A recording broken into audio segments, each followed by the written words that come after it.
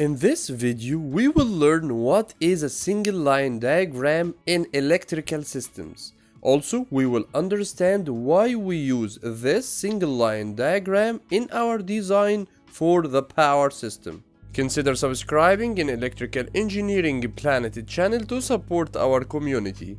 Also, don't forget to share, like, and let knowledge enlighten your world.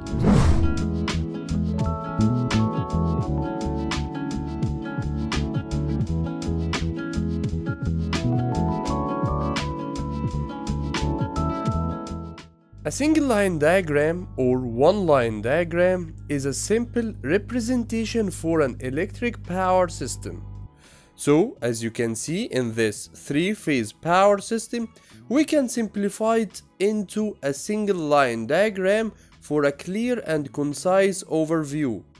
So, instead of representing three conductors or four conductors in a three-phase system, we will draw only one conductor, and we will mark this conductor with three or four small lines for representing a three-phase system.